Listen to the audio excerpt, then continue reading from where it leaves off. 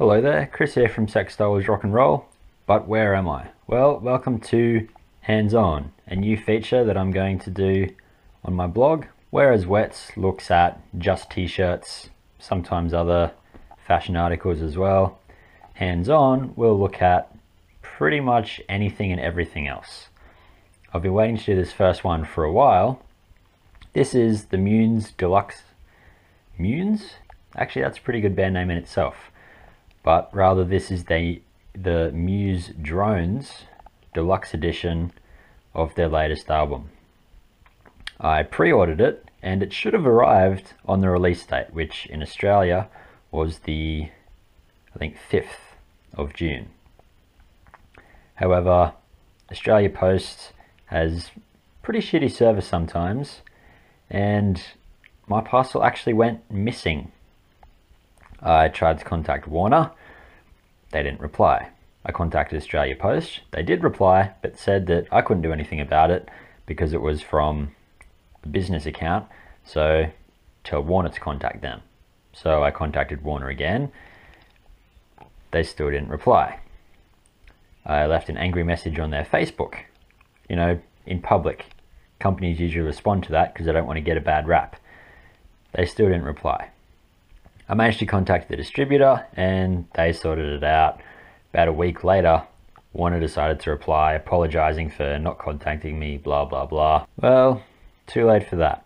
But anyway, I wasn't actually expecting it to arrive because the distributor, We Are Unified, they said they'd contact me again once Australia Post had figured out what the problem was and if they had to resend it or not.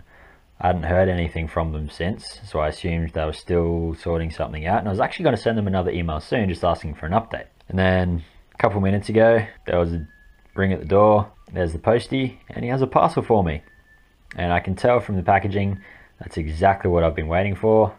So the deluxe edition comes with an LP, so it's going to be big and square. Also, it says there it's from Warner Music, so pretty good guess as to what it is. And the whole point of these hands-on videos, oh, they won't always have a knife, I'm just preparing, but the whole point of them is to get a hands-on look at some of the many cool things I own. If there happen to be new things like this one, there'll also be an unboxing video and a review all in one. So I guess let's get to it and see what's inside.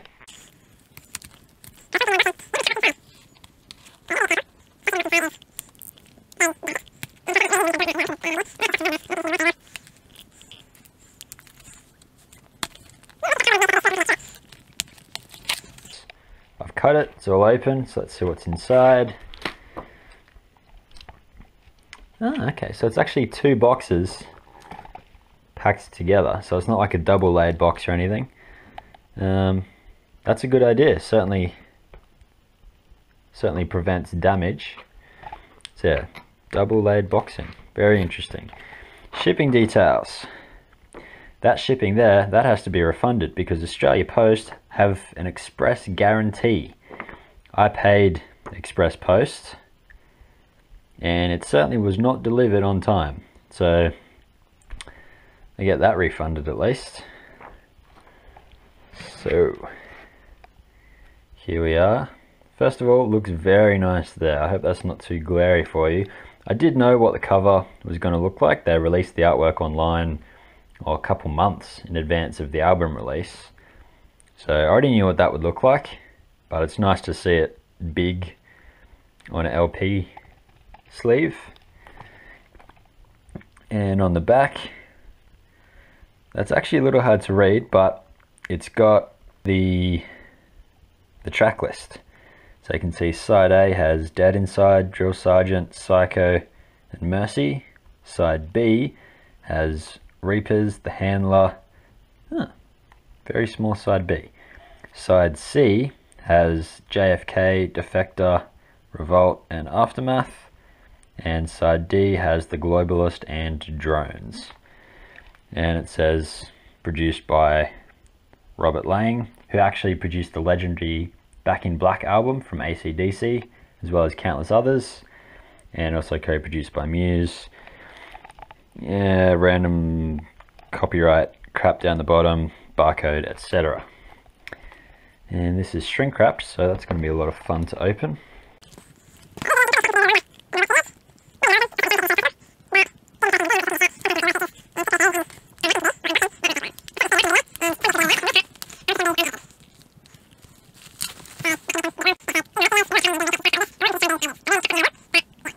So you can see drones on the side there, you can just see Muse. And one thing that's interesting, I didn't notice in the wrapping before, you can see this suited arm there grabbing the control of the controller. And as we flip that over, that arm actually extends. So that's kind of cool. Alright, let's open it. Let's leave that there, I guess.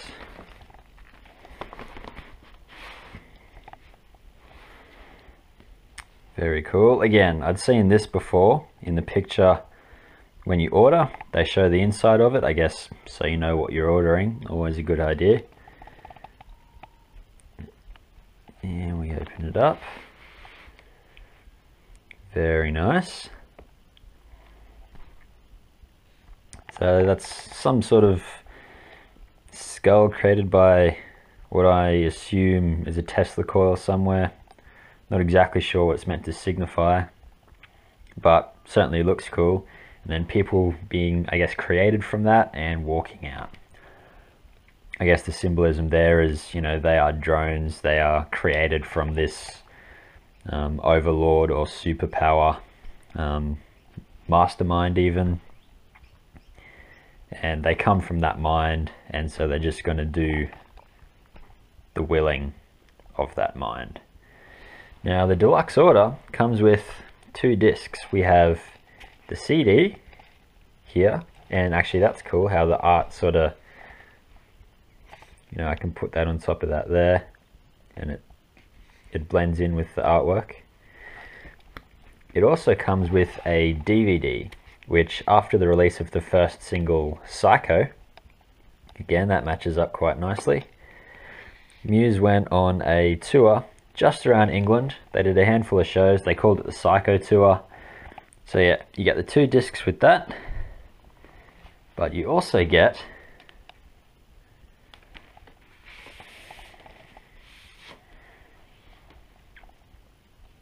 the LPs. Now that's cool. Before we get onto that, every deluxe edition comes with 2 pieces of artwork. The artwork is, I guess, concept art from the various songs. So there's 10 pieces of art total, but each order is just randomized and you will receive 2 pieces of those artworks. And what I just noticed here is it shows the art on the album sleeves. Ooh, that's cool. I really hope I get that one. So they were designed by, I'm not sure who, there's probably credits for them somewhere. And I assume that is 1 piece of art. And if we go over here, oh yes, I didn't mean to see that. The whole idea was that was going to be a surprise for later. Hello, I just got a message. So yeah, that was meant to be a surprise for later, but I guess that's what I got. Let's leave that there for the moment. And you can see here are the other pieces of art as well. And what's interesting, so I don't think anyone will get that, but that is very, very cool. I assume they're already on eBay, but I want to get every single one of these pieces of art, because that is just, that would make a really awesome collection. Plus it's nice symbolism of the songs. My friend actually ordered his box set, or not a box set, deluxe edition, like 2 days before release, and he only did standard mail, not express, and he received it before me. So how's that for great service from Australia Post? But his 2 pieces of artwork, I was talking to him, he showed me, were this one here for Revolt and this one for Aftermath. and they certainly look really cool. I especially like that one, so getting that in the big artwork is going to look really cool. I can see myself on eBay in a couple weeks searching for all those art pieces. Probably, I don't know, I'd place them at $50 each. If I was to sell mine, I'd sell them for around 50. Sure, the whole package was 80, but these are a collector's item, and if you're selling them exclusively to people trying to get them, I don't know, it just seems like a price. Like, I hate trying to take advantage of people and scalping things for money, trying to get as much as they're worth. But I don't know, $50 just seems like a fair price. I certainly won't complain if it's cheaper. Oh, and you also get a nice little, looks like a business card. It is actually a download card. I was already able to download it because they emailed me, probably not that same code. I should probably cover that. So yeah, probably shouldn't be giving away free download codes. But I was already able to download the album. It was emailed to me on the release date because of the pre-order that I did. So even though I hadn't received this previously, I was at least able to listen to the whole album. And that is actually how I was able to review the album. So if you go to my blog, sexstarwarsrockandroll.com, or rather blogspot.com, you know the website anyway. The latest comic that I did was for Drone. So I did a funny little comic, and then I reviewed all the tracks one by one, and then I did an overall review of the album. And that is thanks to the download code that I received prior to receiving this. Otherwise, you certainly would have had to wait quite a long while, and I'd also be very, very annoyed. So let's get to the artwork pieces. That is just really cool. I don't know, I just like something about it. The cartooniness of it with the eyes on the warheads, that just looks really awesome. And especially when you compare it to the other ones, they're all sort of, you know, dark and photorealistic in a way. That one's a bit more artsy, but yeah, you look at them and they've all just got that kind of dark, just darkness to them. But this one, even though Reapers is a pretty heavy song and kind of dark in itself, it just sort of livens it up a bit, and that looks really cool. And you can see it's numbered, so this is 4 out of 10. Like I said, there's 10 pieces of artwork. That last one there doesn't count. And it says Reapers, so I guess just in case you're blind and can't see that there, or didn't know that the art correlated to the songs, it does say which song the artwork is a concept of. And it's got a nice embossed Muse logo down there, so not sure if you can see that, but that is very nice, and it's on a nice thick card. Second piece, now my friend got 7 and 8, so I'm assuming I'm going to get 3 and 4 if they're paired together and then randomly assigned, or if it's completely random, I guess it was just a coincidence that he got 7 and 8, but I'm betting this is number 3, which is Mercy. Hey, and there we go. So either that's a massive coincidence that I got 3 and 4, he got 7 and 8, or they were paired and then randomly distributed, as opposed to randomly distributing all of them. But it'll certainly make it easier to collect them, given that they're all going to be in pairs rather than trying to find just one. Because if people are selling them, they'll probably be selling them together.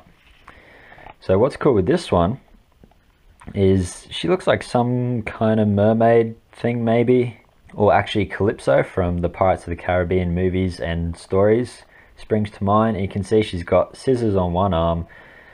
I'm not entirely sure what that is there, dead roses maybe.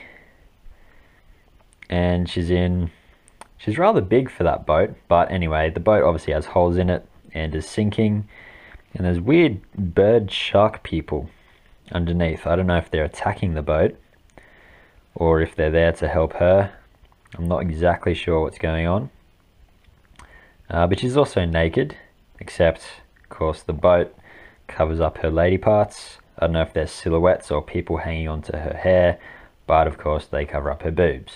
or should I say nipples? You can still see her boobs, but nipples are, for some reason, I guess, taboo in social culture and pop culture. If you see them on the web, if they're female nipples at least, then that's a big no-no and it's suddenly porn. If you see male nipples, then that's fine. And same in day-to-day everything. But I don't think that's the case here. It's obviously just part of the design, and it's kind of cool having the actually you can see female and male, and they're obviously in some sort of balance, but yeah, holding on to what I assume is her hair around her neck.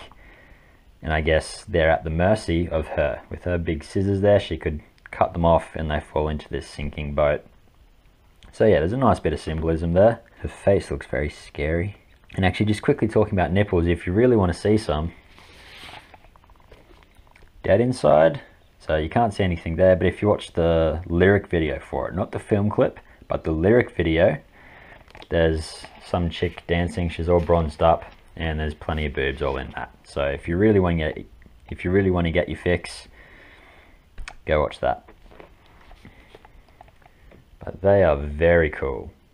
2 out of 10 down, 8 to go. It's going to take a while and probably a lot of money, but certainly worth it. But what I'm really excited for is if we open these, not sure which end they open from, the top. This is cool. This is very, very cool.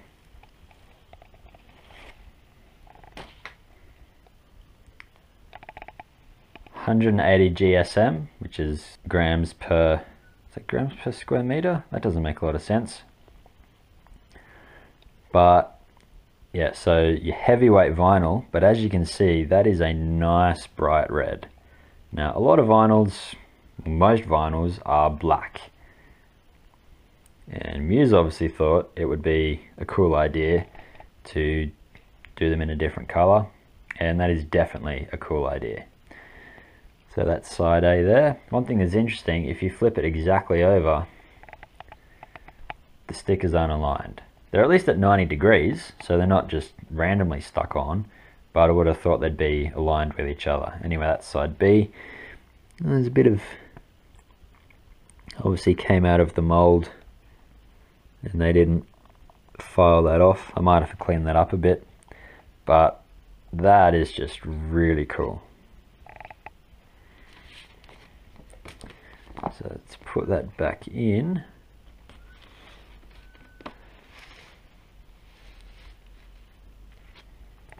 And of course the other one's the same, but let's just get it out anyway. Yes, there we go. Seriously, how awesome is that? It's like, vinyls are just cool anyway. I wouldn't say I'm an avid collector. Some people, especially hipster type people, they just love collecting vinyl because it's all retro and stuff. I'm more a collector of the special edition type things. So you'll see plenty of other stuff later when I do hands-on reviews for them. I've only got a few vinyls, but it's because they're a collector's item, specifically that album or whatever it is. I'm not just going to get an album of any old random CD to have it in vinyl form. I much prefer collecting CDs for that. If I want music, I'm going to buy the CD. But if it's a special vinyl, that is when I get it. And this is indeed very special. I don't know how that catches in the light for you, but for me that just looks really cool. The light refracting through the grooves there, pretty awesome. And again, so actually, whereas the last one, the stickers were at 90 degrees, these ones are at 180. So you can see that's the correct side there, and as we flip over, it's upside. Oh, actually, ooh, it's not at 180. It would appear as though the stickers were just randomly stuck on. On the other one, they happened to get it right at 90 degrees, but this one, if that's 180 there, and I flip this over, that transition may not have been very smooth, but there's an angle. It's 180 plus a bit, so like 185 or something. Dodgy sticker people can't even do their job. Time to put that away.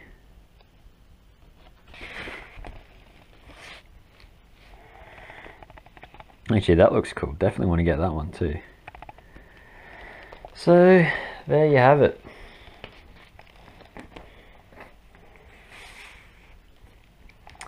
That is Muse drones. And that is really awesome. This is definitely one of the longest videos I've done. I know I've been rambling, but there's also been a lot of shit to cover. Even my longest t-shirt videos only go for like 15 minutes. And then I edit them down to about 3, 4, 5, sometimes 6 minutes. This one is... oh hey, it's me! Shit, 25 minutes. So yeah, definitely gonna have to do a little bit of editing there. We'll try and keep it shorter for next time. But it was the first video I did, and there was a lot of stuff to go through. So I guess it kind of makes sense a little bit that it was long. Anyway, I'm gonna leave it there.